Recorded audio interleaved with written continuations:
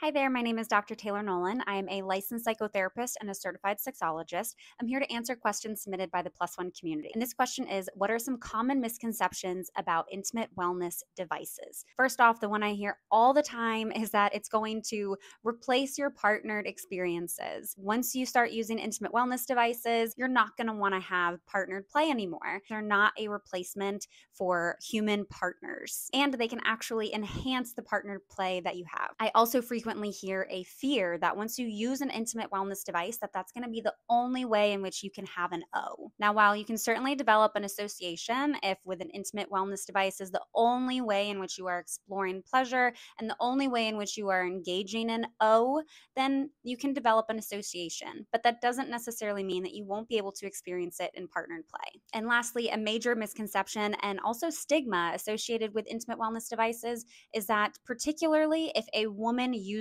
one, that she is lonely and she can't get a partner. It is not a valid general statement. When a woman uses an intimate wellness device, it also does not mean that her partner is inadequate. If you've heard any of these misconceptions, I hope that this clears it up, and stay tuned to see what question I answer next.